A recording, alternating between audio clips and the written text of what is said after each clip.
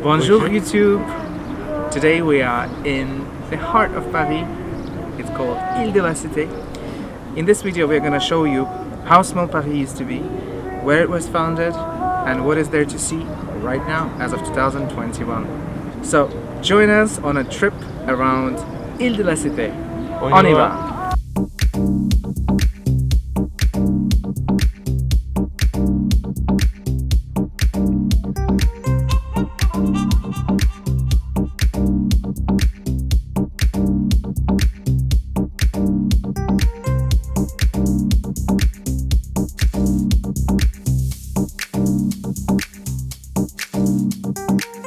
One of the main things when you come to Ile de la Cité is to visit Jewish Memorial.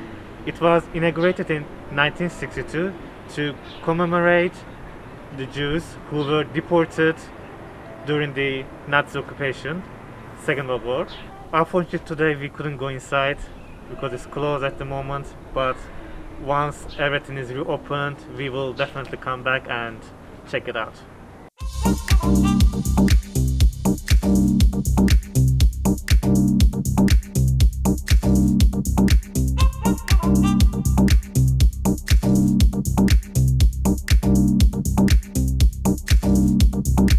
So I don't know if you've noticed this, but this city, well, this part of the city is extremely quiet.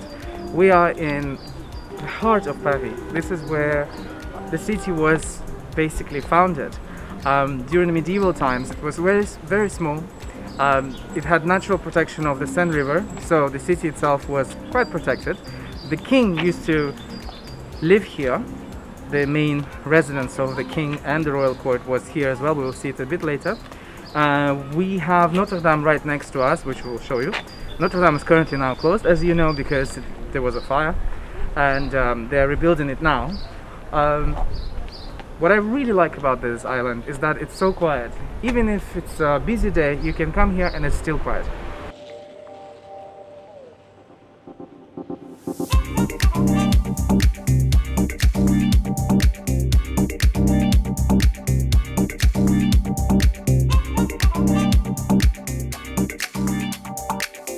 Over here is where you find the look of the island kind of changes.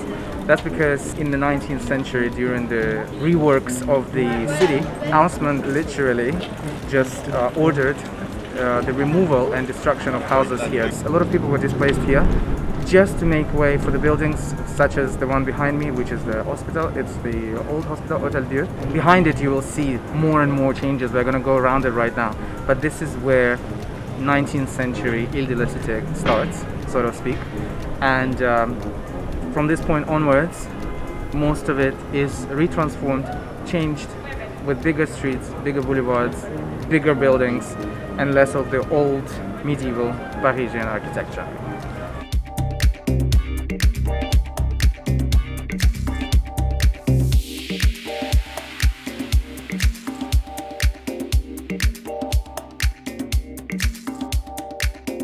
So just imagine, behind me, this empty space used to be all full of houses, small streets in between, and lots of people living here.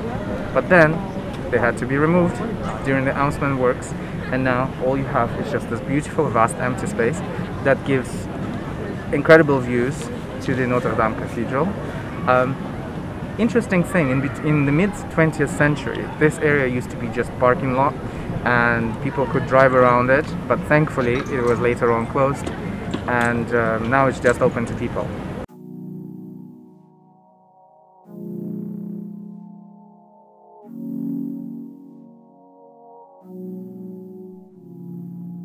Now we've reached the old residence of the king, the royal residence, and this used to be the main residence of the king until the 14th century, before they moved to the Louvre.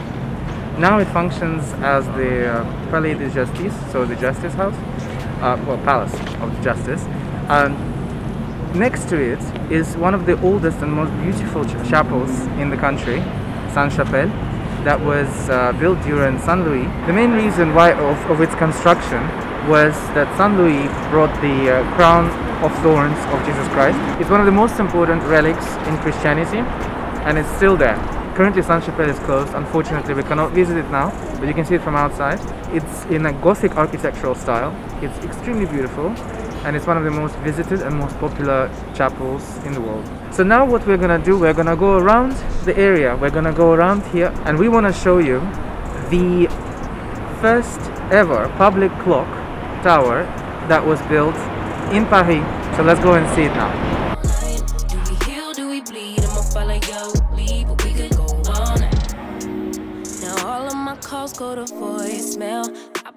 The clock is considered to be a marvel because back then people never saw anything like that. But when we get back, it's like, oh my, all bad all day, but the night get that good till we act right. Now we've arrived to one of my favorite, if not the most favorite, little square in the city. It's called Place Dauphine, and it was built during Henri IV, Henry IV, and the name was given after his son, who was in the French tradition is called Le Dauphin, and the son's name was Louis XIII.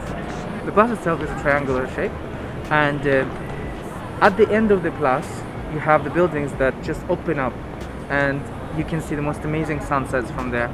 The light is beautiful, and Pont Neuf connects to the place right at the center. For those who are wondering, Pont Neuf is the oldest bridge in the city.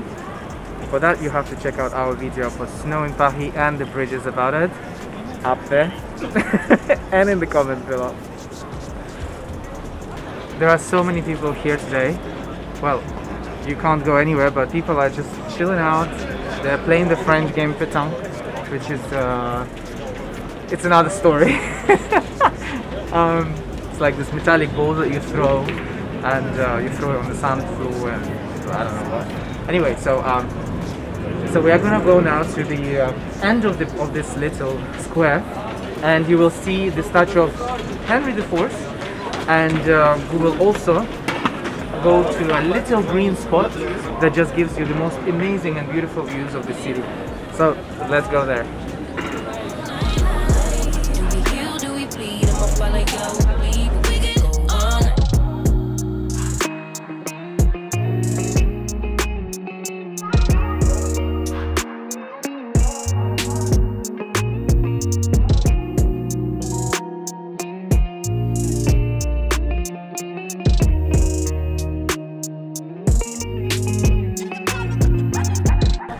So luckily the police hasn't arrived yet. So people are just sitting here without any distance social.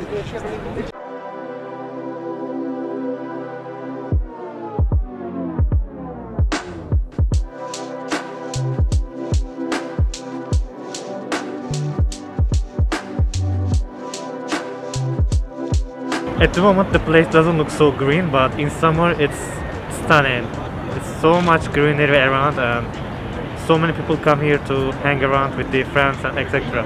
I think it's one of the hidden gems in Paris, because thankfully the tourists don't know it yet, and it's mostly local people come here and have their drinks with their friends and socialize during the confinement, of course. I love it. However, there is one minus point, which is if there is any flood in Seine, the whole place will be underwater. And if you check our flood episode in Paris, you will see this place was flooded. So I think it's better to be here during summer, where there is no flood.